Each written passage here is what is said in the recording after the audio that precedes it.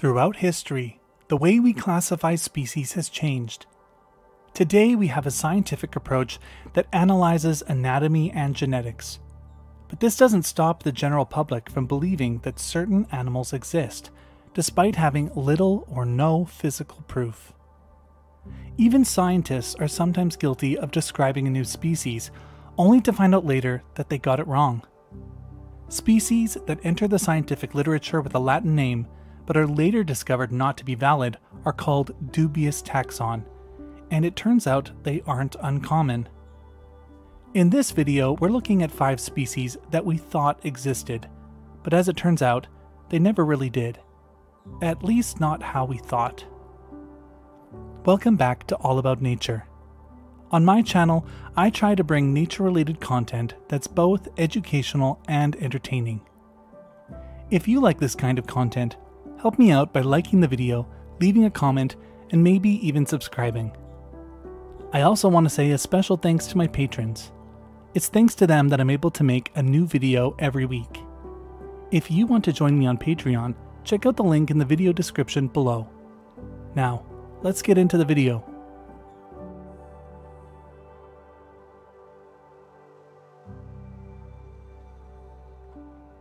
In 1993, an American ornithologist was looking at skins of hummingbirds held in a museum collection. He came across a male hummingbird he had never seen before. It was bright purple with black flight feathers, and on the face and chin it was bright green. Due to how different it was from any other known hummingbird, it was described as a new species and given the scientific name Heliangelus zeusii and the common name Bogata Sun Angel. The bird was a mystery. The collection card stated that the skin had been purchased in Bogota, Colombia in 1909, but this information wasn't much help. It wasn't uncommon for bird skins that were sold in Colombia around this time to have been collected from all over the country, and even as far away as Ecuador and Venezuela. Nonetheless, the Bogata Sun Angel was believed to be a montane species, preferring cloud forest habitats, and if it was still alive in the world, it likely had a very small population in a very remote area. But it turns out that hummingbirds are extremely hard to classify. With over 300 known species and new ones regularly being discovered, they're often confused for one another. And to make matters worse, hybridization between species is not uncommon. In 2001, the first use of DNA to help classify a new species was used, and as the years went on, older species were revisited to help gain clarity about their origin. This includes the Bogata Sun Angel. Genetic analysis revealed that the specimen in the museum collection was not a distinct species at all, but rather a hybrid between a female long-tailed sylph and a male from another yet-to-be-determined species. They also managed to match the genetic markers of the specimen to the long-tailed sylph populations in the Colombian mountains, helping solve some of the mystery of the hybrid specimen's origin as well.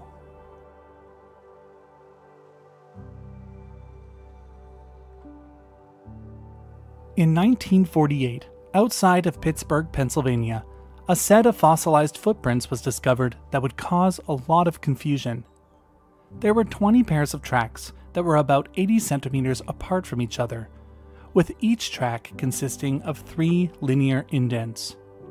A scientist from the Pittsburgh Carnegie Museum took impressions of the tracks and put them on display for the public. This was when a reporter from the Pittsburgh Post-Gazette wrote an article about the prints, clearly not knowing what they were, yet making a guess anyway. They were as though made by a giant chicken as it hopped across the surface. Scientists at the museum weren't sure what they were, but they were certain that they weren't chicken footprints. Not only did the fossils predate chickens, but they predated all of the dinosaurs to a time known as the Carboniferous period. It was an era when the land was dominated by amphibians and arthropods. So the theory about the owner of the footprints was revised. A couple of weeks later, in a publication called Times, It was reported that the footprints were actually a species of bipedal frog, and it caught on. In fact, for nearly 40 years, the giant Carboniferous frog was believed to have existed by the general public. It wasn't until 1983 that the tracks were re-examined. In their paper published in the Journal of Paleontology, Derek Briggs and Ian Rolfe concluded that the tracks were almost certainly from a species of sea scorpion that either lived entirely in freshwater or had an amphibious lifestyle. At the time, they were the largest arthropod tracks known to exist, until a set of millipede tracks discovered in England surpassed them in 2018.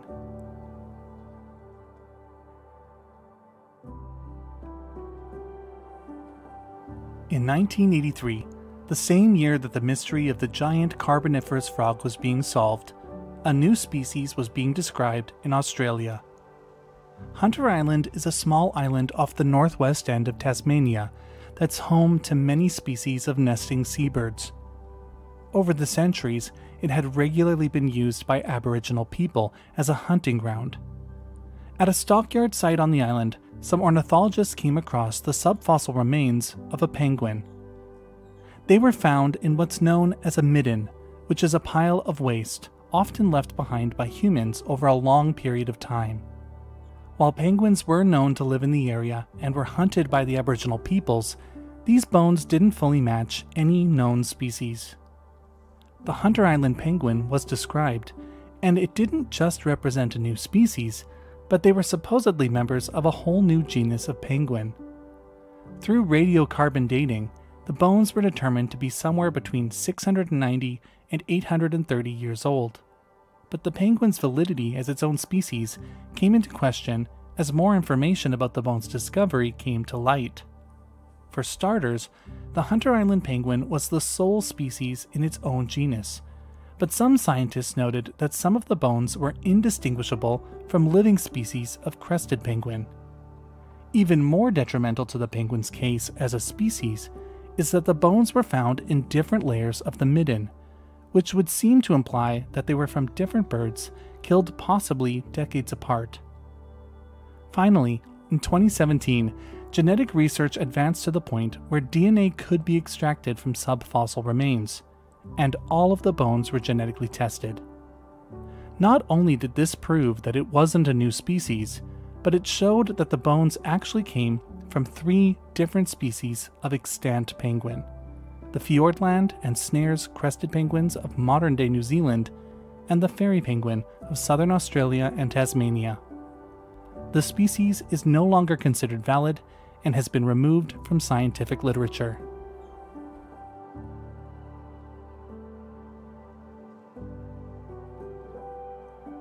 The birds of paradise are a group of around 45 species of bird from eastern Indonesia, Papua New Guinea, and northeastern Australia. They're famous because of the amazing displays of the males, which involve elaborate dances, calls, and feather manipulation. In 1894, ornithologist Anton Reichenau from the Berlin Natural History Museum described a new species of bird of paradise based off of a single male specimen. The specimen was collected from the Finestre mountain range of the Huon Peninsula in northeastern New Guinea. It looked similar to other known species, but it didn't share full characteristics with any other bird of paradise. It had green on the face and throat, yellow on the head and upper back, chestnut on the wings, rump, tail, and chest, and it had orange and white plumes that puffed out from its sides and lower back. Despite only having a single male specimen, Reichenau was sure it was a unique species, and he named it after his wife, Maria, giving it the epithet Paradisaea Maria. Over time, more were found on the Huon Peninsula. By the 1920s, 3 separate specimens had been collected, but scientists were beginning to suspect that the bird may not be what it seemed. For one, it was extremely rare, far rarer than the other birds of paradise. Second, it shared very similar features with 2 other species. With the emperor bird of paradise, it shared the green feathers that extended from the throat to up around the eyes. With the Raguiana bird of paradise, it shared the orange display feathers on the sides. And thirdly, Maria's bird of paradise seemed to have a very small range. With all of the specimens having been collected from the Huon Peninsula, the species was only being found in the one and only place the other two species ranges happened to overlap. It was concluded that Maria's bird of paradise was likely a hybrid of the two, and it was declared a dubious taxon. And it wasn't alone. Dozens of formerly recognized species of bird of paradise have lost their species status and are now recognized as hybrids. Birds of paradise actually show extremely high rates of hybridization. About 1 in 20,000 birds is a hybrid, which is about 3 times more frequent than any other bird group. In total, only 1 hybrid female and 7 hybrid males are known to exist in museum collections around the world, with the most recent one only being found in 2018.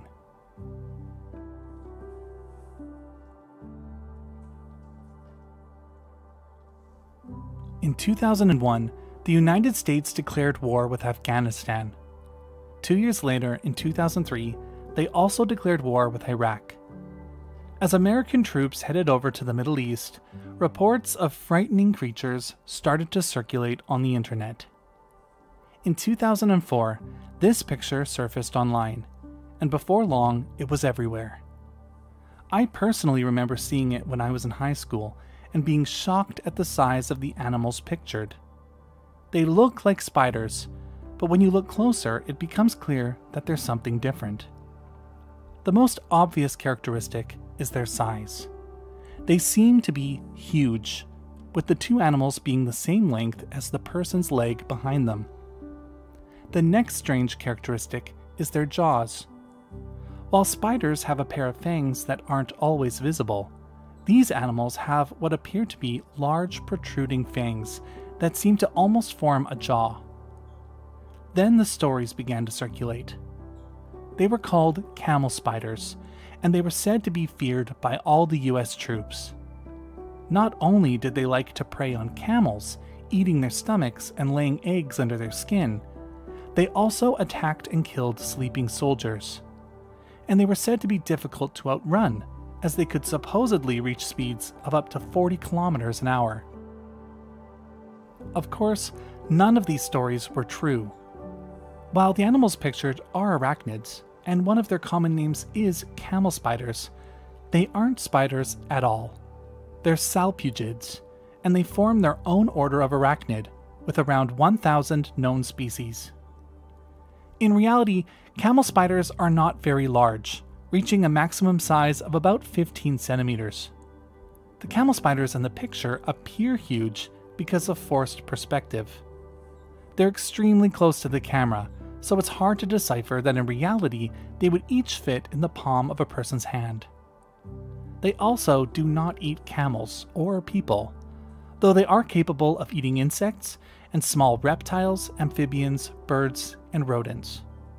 They don't produce venom, but actually rely on their powerful jaws, called chelicerae, to break through exoskeletons, feathers, fur, and even bone.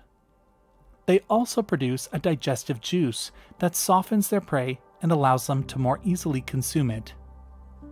And of course, they also aren't capable of running 40 kilometers an hour. The fastest they've been clocked running is 16 kilometers per hour, but only over a very short distance. Myths about supposed giant camel spiders in the Middle East and North Africa persist, but the truth is, people have no reason to fear salpugids, and they play an important role in desert ecosystems. And that's it for today's video. Do you know of any other animals that were believed to exist, but now we know better? Tell me about it in the comments below. Thanks for watching, and I'll see you next time.